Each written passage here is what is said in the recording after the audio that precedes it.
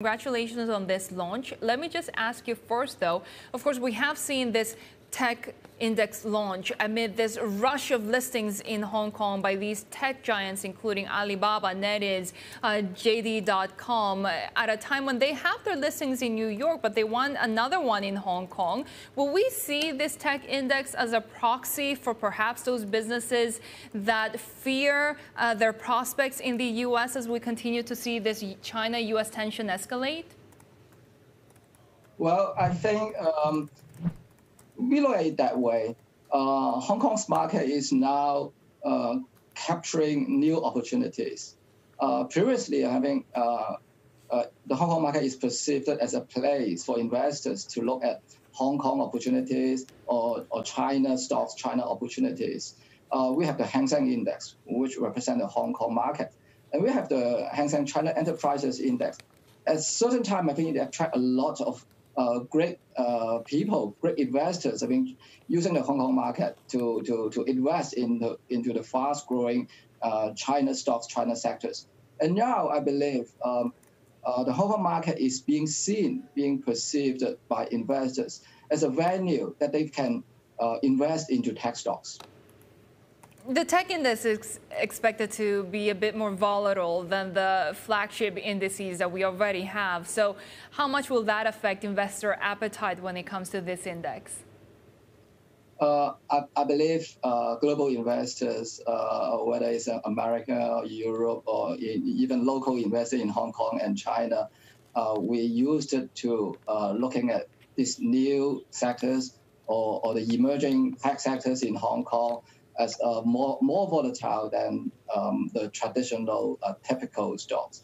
That's fair. I think in the market, if you expect higher return, then you also expect higher volatility and higher risk.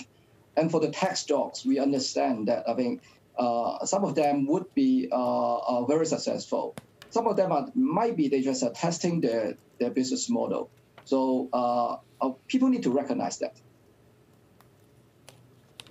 Vincent, do you expect this new index to become almost a proxy if the US government ends up banning their funds and index providers from having access to major Chinese tech stocks? Well, let's look at it, how it evolved. For Hong Kong, in the past couple of years, we are being, criticized, to a certain extent, that the Hong Kong market lack of new sectors, new economy sectors. Well, that's because we do have a lot of traditional large banks, properties. These kind of stocks are in Hong Kong. And now, with the opportunities, we are seeing that some American companies are returning to the local market. They are China tech stocks. Previously, they made use of the U.S. market as a funding source. There are investors there. They are keenly interested in those stocks. But now, there's an opportunity because in the Hong Kong market, the infrastructure, the regulatory changes, as well as the stock connect, we are now bringing mainland China investors to Hong Kong, so that all the conditions are now ready for large China tech stock, whether they are in China or where they are already listed elsewhere. Now they have the opportunity to come back to Hong Kong.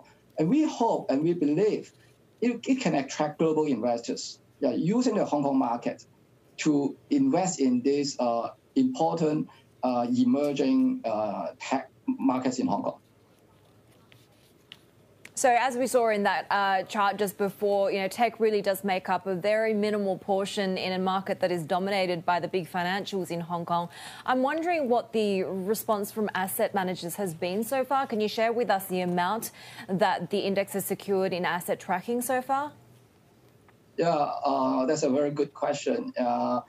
In the past couple of weeks, actually, since we preliminarily announced, that we are intending to launch the index, we already received a lot of responses, both from the market, from the media, as well as from various market players, including ETF, asset management, derivative issuers.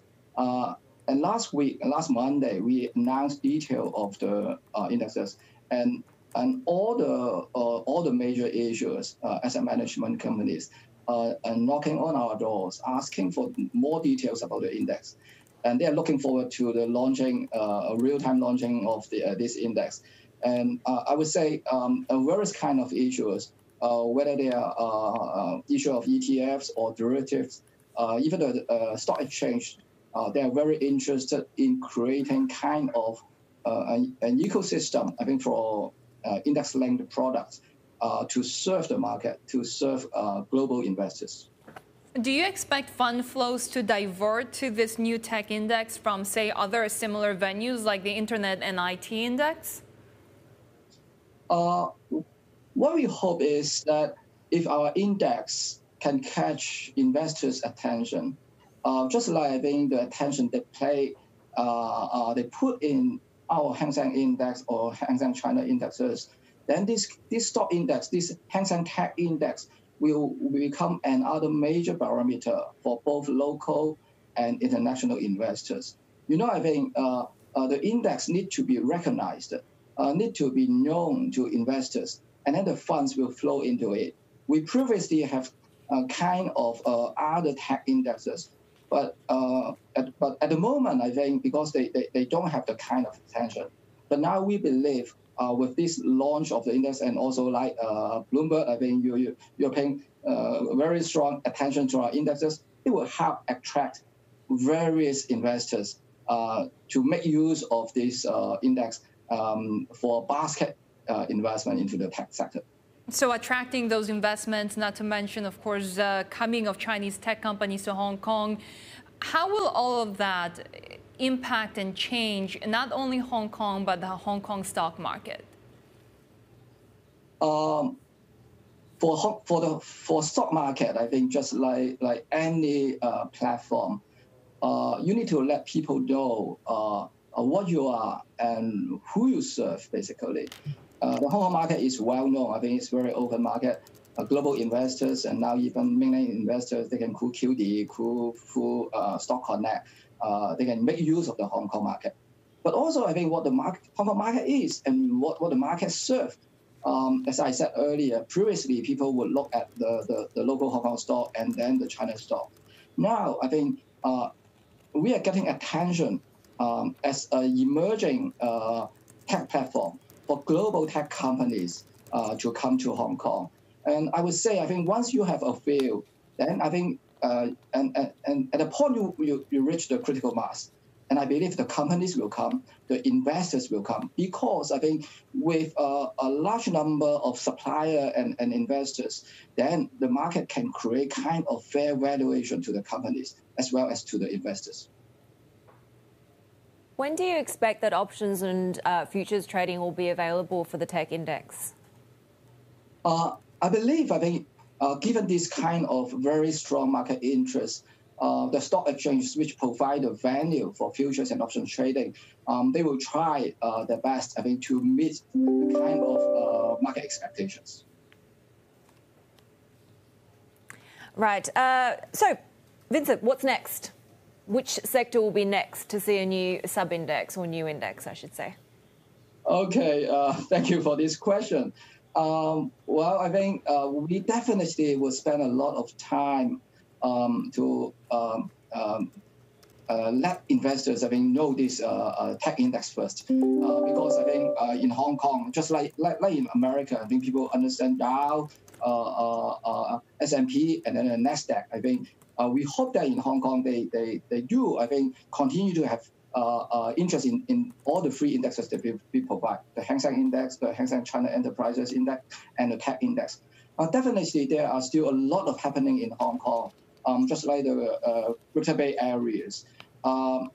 Given time, I think people would recognize the kind of dynamics between Hong Kong and then the Pearl River Delta. These Greater Bay areas, I think, it's not for short term, but I think in longer term, we will put more efforts, I think, to create this kind of dynamic.